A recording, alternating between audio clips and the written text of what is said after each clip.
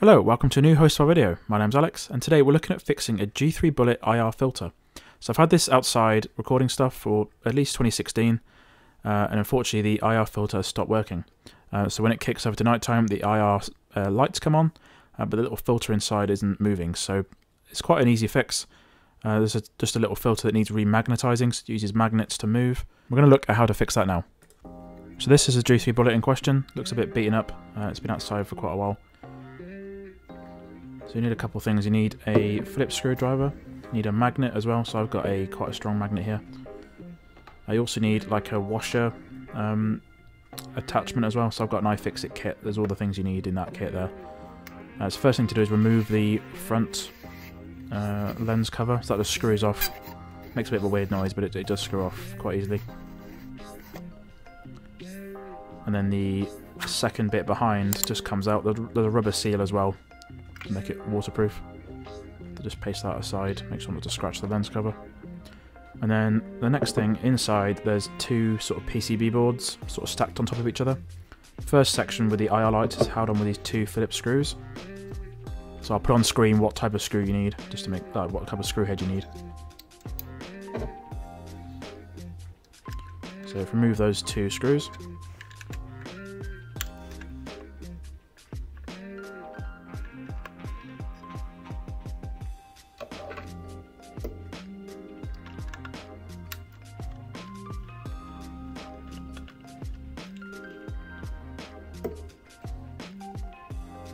Next thing is to pry away the top PCB.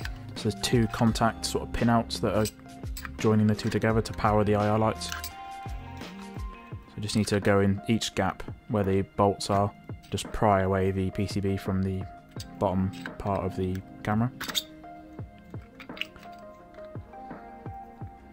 And then the lens is in the middle, and we got three very small bolts. So I'm using, again, an iFixit attachment to get these out. I'll put on screen what type of attachment I used.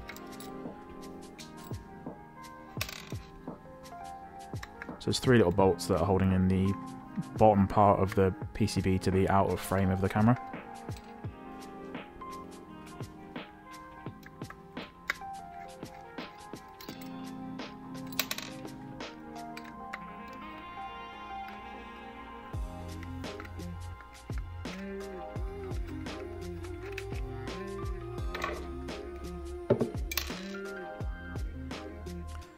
And then what we want to do is remove the whole inside of the camera away from the camera body.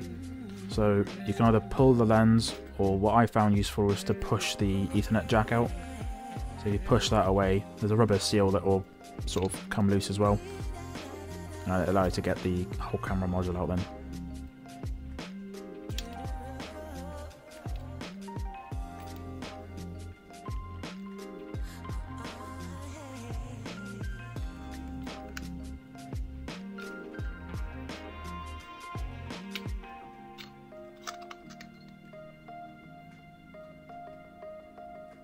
And there we go, there is an inside little rubber piece which you will need to get back on. So next thing to do is remagnetize the IR filter. So just below the camera module with the QR code, that's where the IR filter lives. So if you run the magnet over it a few times, you will eventually, it will make a little bit of a noise to start with, and then that noise will get louder and louder. So this section of the video I've boosted to 12 dBi gain, just so you can actually hear it, because it was quite quiet. But after about a minute or two of just running the magnet over it, eventually started moving freely, so that's all you need to do. Once that's done, you can start reassembling the camera. I had a bit of a pain getting this back together, so the top PCB with the infrared lights, there's two little pins, a section of pins, and that's really hard to line up with the bottom PCB once you've got the camera in. So I found, so it's me just testing making sure it was actually booting up. So I found putting the washer inside an iFixit toolkit, sort of screwdriver, and then turning the camera upside down so you don't drop the nut inside the camera. That took me quite a while to troubleshoot and get working. So yeah, so in this bit I actually lost the washer inside. There we go. So there's 3 nuts to do up again. You just turn the camera upside down and put the screwdriver underneath it and then turn it over again.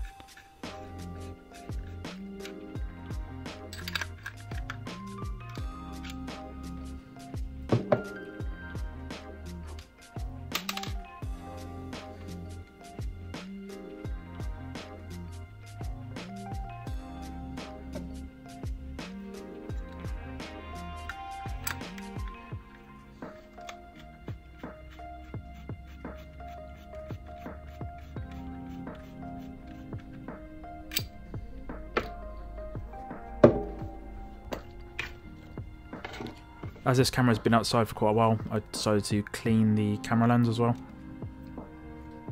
So just use some screen cleaner and wipe that clean. So.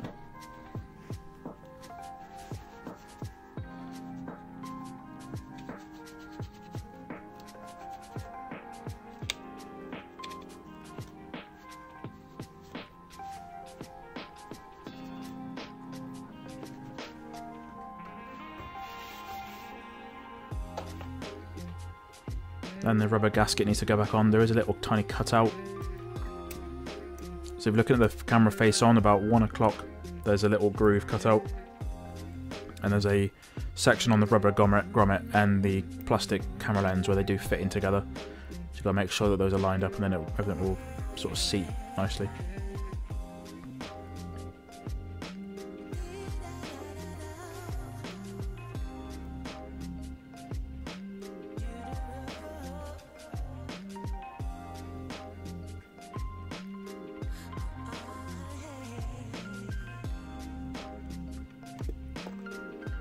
Yeah, and then just push the camera lens in, making sure that the light sensor and the microphone are accessible. And you can screw back in the black cover. If your camera has the sunshade, if you haven't, well, you have to remove it to do the installation of this. But you can put the sunshade back in as well. And then just powered the camera up to test it works. The IR light's built up.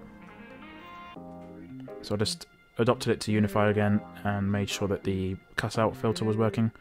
And indeed, once you make it dark and then light again, so I did put it inside a drawer to sort of simulate darkness, and it does kick on, so it seems to be working pretty much just how it's supposed to be.